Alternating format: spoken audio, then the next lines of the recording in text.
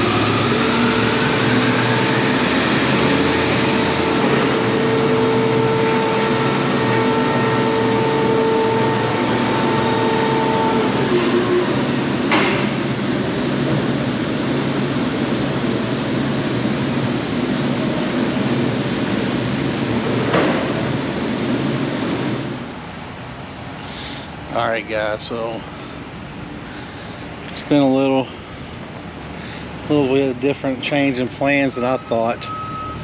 So here's the load that I picked up. Hold on one second.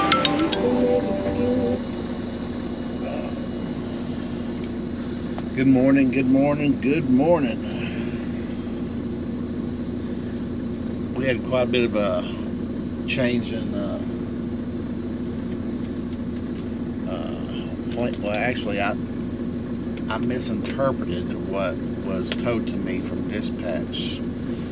As in earlier in the video, I thought I was picking up in Newburgh, delivering in St. Louis, then reloading out of St. Louis, then offloading back in Newburgh to reload to go to Woodburn, Kentucky. I know it's kind of confusing, but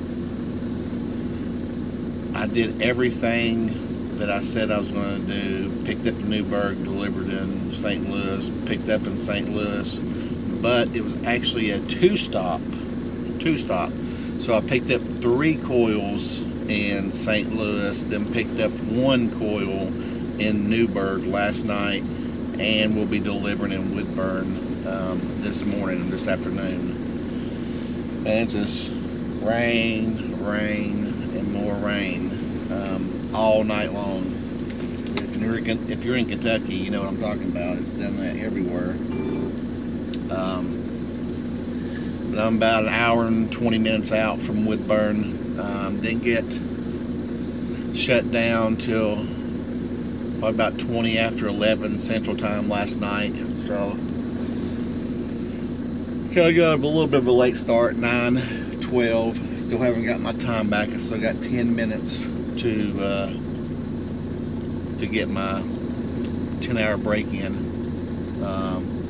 But once I get that break done, I'm gonna pre-trip the truck. We're gonna make our way down to Woodburn, deliver this load, be safe, and we're going to deadhead home, which it's about 3 hours.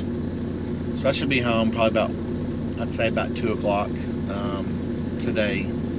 And I already got my load scheduled for Monday. I'm picking up again in Newburgh, and I'm heading up to Ohio. The reason why I picked that place, that location, is because there's always real good reloads out of there, and I'm trying to get some more revenue on the truck this week. You know, last week, or this week actually, right now, I had all those issues with the truck in the shop, and just a lot of downtime. Still had a decent week. I think we'll probably do about $4,200 to the truck. So not a terrible week, but again, ain't nothing to brag about. But that's what we're gonna do. Turn around here. Look at this.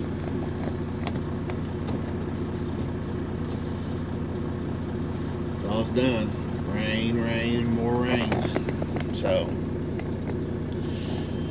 you guys be safe. You guys have a great weekend, and I'll catch you on another video. Are here getting ready to drop off, deliver. You can see the wind is whipping pretty good. It's a pretty good amount of water. You can see it all the way up there between the trucks. Yeah. This ain't gonna be so much fun though, going to the house, because I'm going to the house empty.